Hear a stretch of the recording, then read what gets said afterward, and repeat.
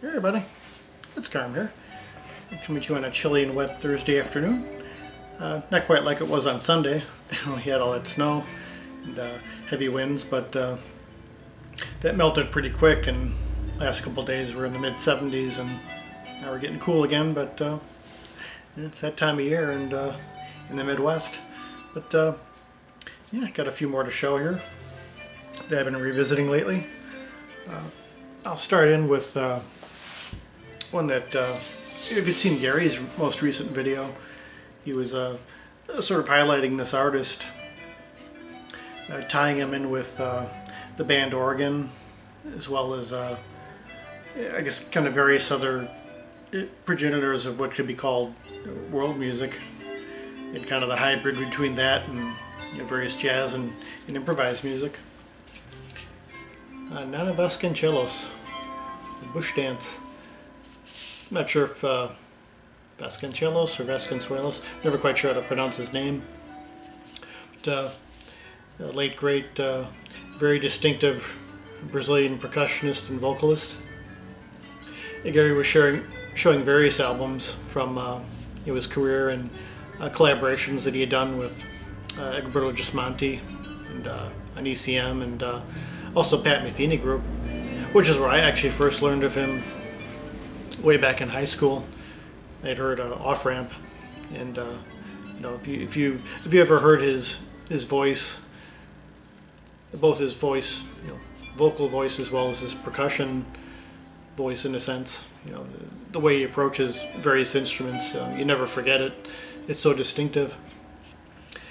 On here, though, this is quite different than what I had previously heard. I've had this album for maybe 10 years now, and it took me by surprise a little bit, just considering he was more acoustically based, and even as far as the format and the just the general style and approach. This is from 1987, recorded in '86, and came out in Antilles. He's also joined by Arda Lindsay, who plays guitar on one of the cuts, and Peter Scherer on keyboards, and Mario Toledo on guitar. Nana himself sings, plays percussion, a little bit of keyboards, and DMX, which I believe was a drum machine of the time. And that's something that really struck me about this album, is the use of drum machine, which I hadn't heard on any of his other albums. And you would think with, when you think, drum machines from the 80s, it could always be a little bit, dicey in a sense, depending on your taste. And it usually doesn't bother me, just depending on how it's integrated into the overall soundscape or landscape. The way he uses it, though, the drum machine with his own percussion is quite seamless, and throughout the album there's a real whimsy, as you would have with a lot of his music. It doesn't sound like he's attempting a pop album, but in a way he's sort of trying to take a crack at that approach, like trying it, sort of like trying on a garment, that maybe you wouldn't normally wear, but somehow it makes it fit well or look good. Somehow I think it works. Even though again it is quite different from his usual. And not just usual approach, but expected approach. The tunes here are quite short and catchy, and I think one of them even has, or a few of them have lyrics, which is interesting hearing him sing a lead vocal with lyrics. Eyes and Smiles, which is written by Arda Lindsay and Peter Scherer. But even on that, you can kind of hear his, somewhat of his playfulness, which you really hear throughout his music, however he's contributing to it. But yeah, it's a really fun, upbeat album overall. I think it's really quite evocative too, even as much as what he had done in ECM, as far as his other solo work and collaborations. In a different way, though, it conjures up different imagery, more like cityscapes. You could imagine kind of driving around various streets and just seeing various almost like a jump cut of different imagery when you're turning a corner and seeing a building or seeing somebody jump out at you, but it's more benevolent, but I guess just more the playful side of that sort of thing. But yeah, if you like that, you like music that kind of skirts on the edge of pop, but also has Nana at the center of it, I'd recommend checking it out. It's definitely different for that, and quite refreshing. Hearing this again after quite a few years. I'd listened to it about 2 weeks ago. And then after Gary done his video, I thought I need to finally come on and talk about this. But yeah, I definitely recommend it for another slice of what he had done. And next up here, changing the direction quite a bit, although staying in the same era. Shiho, Japanese synthesist, who I'd been a fan of for many years. It's actually what's playing in the background here, but I'll show the tie-in with the actual the other thing here. But I learned of this particular album, just called "The Body Is a Message of the Universe," from Roger Coleman. He had showed this last year. I believe it was last year's Record Store Day, which I didn't go this year, and when I had gone in the past, I really wouldn't look at the list. I would just kind of go to a shop just for the sake of going. But I didn't know about this until he showed it, and I couldn't order it up fast enough. Just hearing about it. Originally from 1987. Vinyl here.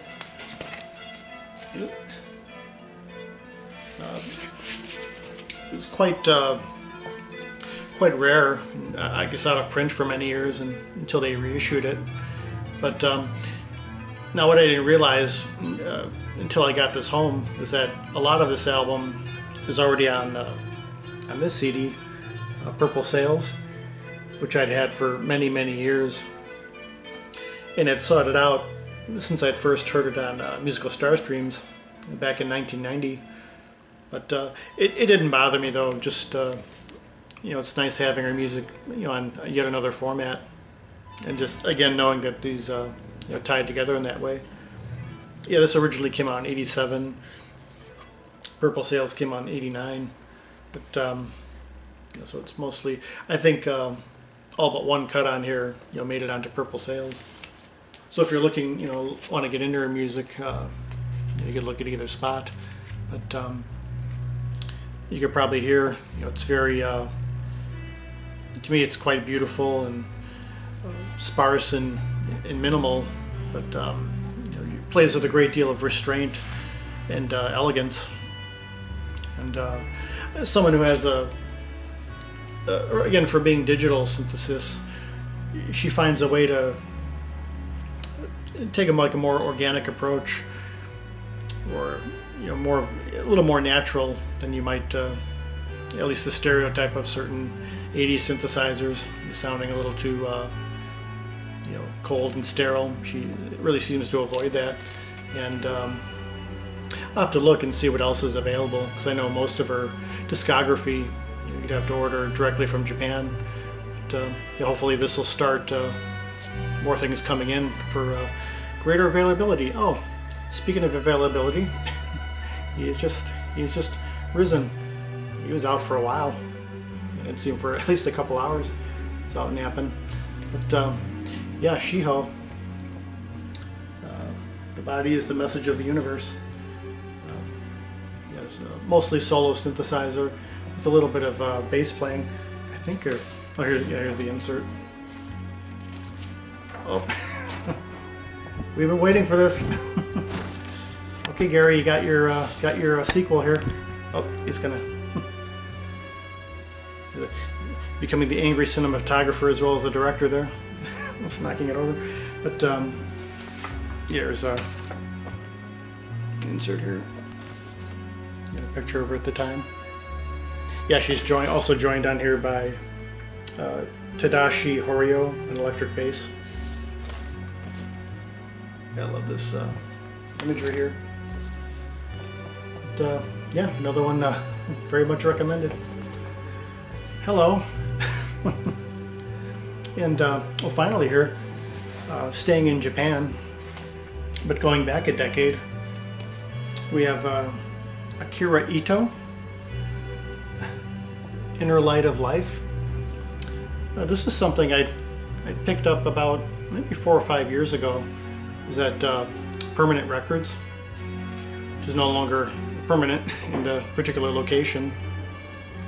I believe he was the Far East Family Band, along with Kitaro and others. And superficially, he sounds quite a bit like Kitaro, maybe a mix between Kitaro and Sojiro, if you're familiar. And this is actually recorded, I believe that this was recorded and came out in 78. Yeah, 1978 on King Records, which Kitaro's first album was also 78. So he uses some similar voicings and timbres on the synthesizer, although it takes it in a, I wouldn't say a more grandiose direction, but maybe more multi-layered and even multicolored, also using acoustic strings as well as some choir vocals. Somewhere between like a gospel choir and maybe somewhat like Eastern Orthodox choral music, a little bit, but very much, you know, very distinctive approach to it. And it does have, you know, the potential of getting grandiose, but it never quite does. It's I wouldn't say it's melancholy, but it has a real kind of romantic, at times kind of a wistful or nostalgic feel to it, but it's very dreamy and expansive, you know, much like the covers. Very, very beautiful. It almost has a reverential feel to it. You know, just that he's, yeah, just really celebratory.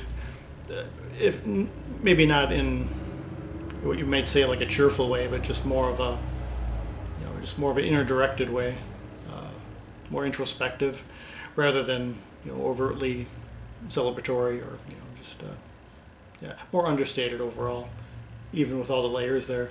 But incredibly beautiful album. I very much recommend it.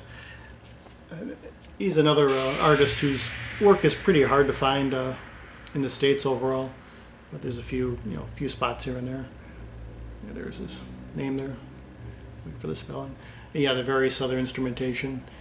You've got guitar and saxophone and you know, several vocals. But yeah, just beautiful stuff. And yeah, just always you know, it brings me back to wanting to hear more Kitaro in a way, but it also makes me think, oh, it'd be nice if he had done more along these lines. But yeah, just got to keep you know, looking and listening for more of this sort of thing. But yeah, Akira Ito, Inner Light of Life. Yeah, another gorgeous one. So yeah, I think that's it. I just wanted to share these three. Yeah, as ever doing a lot of revisiting and just, you know, coming across all kinds of unearthed gems here, which you know, sometimes I forget that I even have, or forget quite how good they were. I recently stopped at the thrift, just checking out some things, and I don't go as often as I used to, but I know Tink had done a really nice video kind of giving tips on thrifting, saying, you know, in part, you know, you have to go often to really find some gems. But I thought, well, just go and see what I find. I found some pretty interesting CDs there that I would never think I would find in the thrift, and maybe I'll show those in maybe the next video or the next couple. So yeah, I'll do it for now. Yeah, again, it's playing in the background. Purple Sails by Shiho. So yeah, hope we're all doing well, and the sun shining where you're at. Hopefully it'll be out here soon. And from the newly awoken director and I, till the next one, peace, love, and joy.